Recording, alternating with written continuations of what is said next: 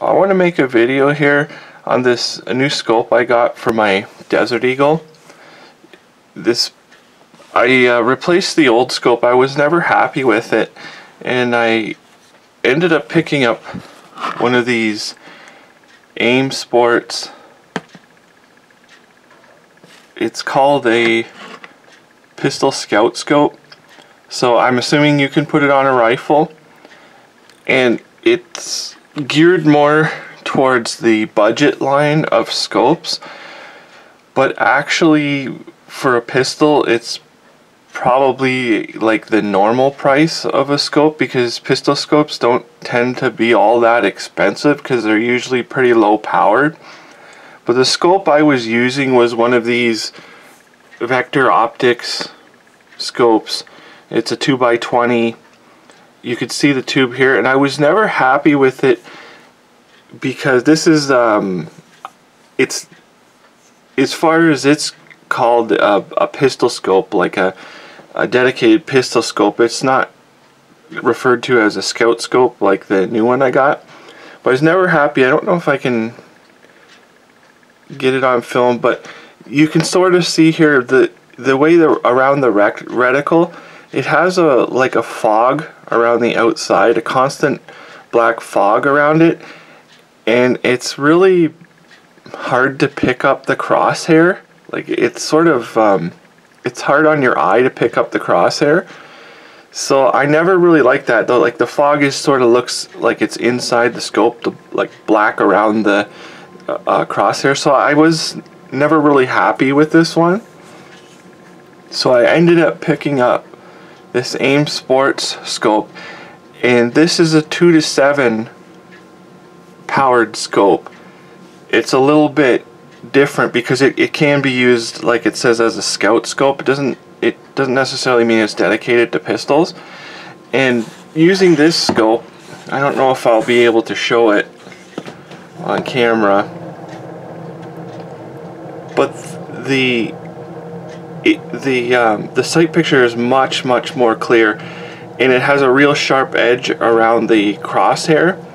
Now when you use it on a pistol, you can't really go past the 2 power. You might be able to get it to about 3. If you adjust it past that, the scope wants to be closer to your eye every time you adjust it.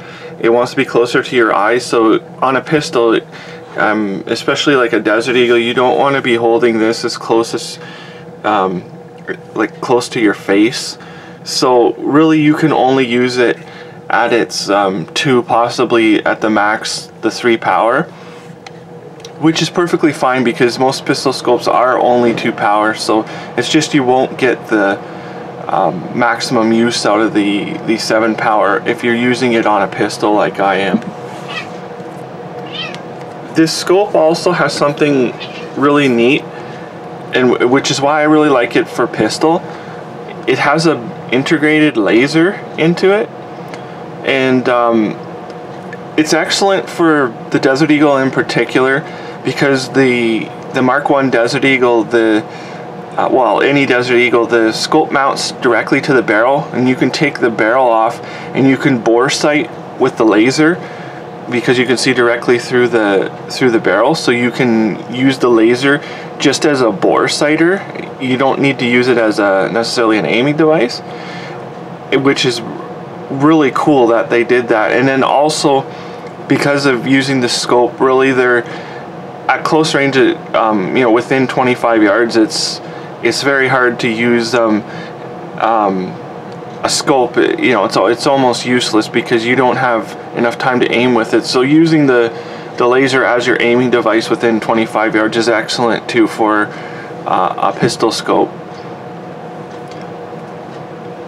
The only complaint I have about this scope is if you look at how it's built, it's hard to show on here, but the drum here on the side, the crosshair doesn't seem to be perfectly centered in the scope with this drum that's on the side. The drum seems to be pointed down a little bit to the side.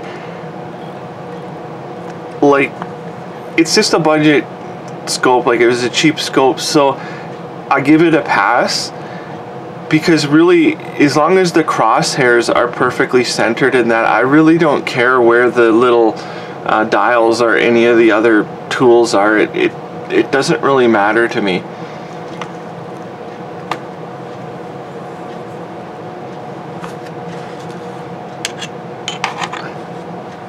One other thing to mention is it has the dual illuminated red and green reticle, like the crosshairs,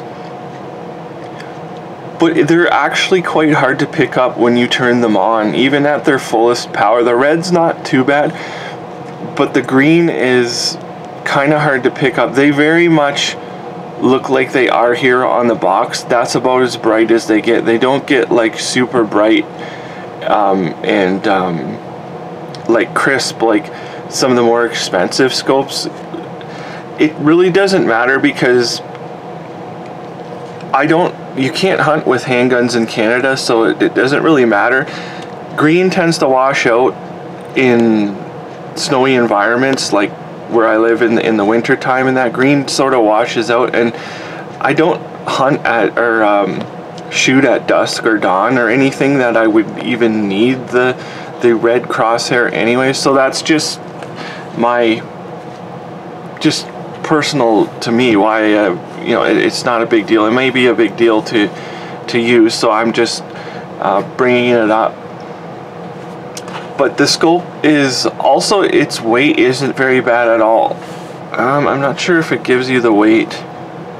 It says the weight is 23 ounces, which it doesn't feel very heavy. Like, it doesn't feel much heavier than this little scope here by Vector Optics. I don't know the weight on it, but when you have it on like this particular gun, like it might matter if you were shooting a smaller pistol, but on the Desert Eagle and that, it doesn't really make much difference because it's such a heavy pistol to begin with.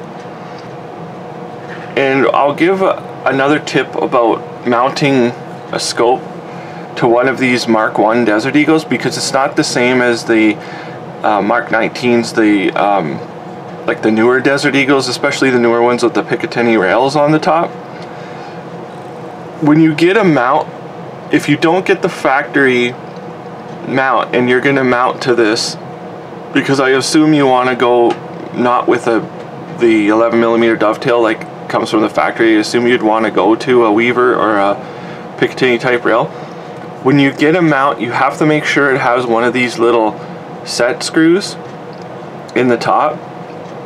This little screw, what it does is it keeps it, it's not to balance the scope. What it does is it keeps it from going back and forth on the gun when you fire it. Like, it keeps the mount from loosening up. So if you find one of these mounts, I would make sure it's got like the 4 screws for tightening it down, but then I would also make sure you have them with the set screws so that the mount doesn't work its way loose. So I thought I would bring that as a tip for at least mounting a scope.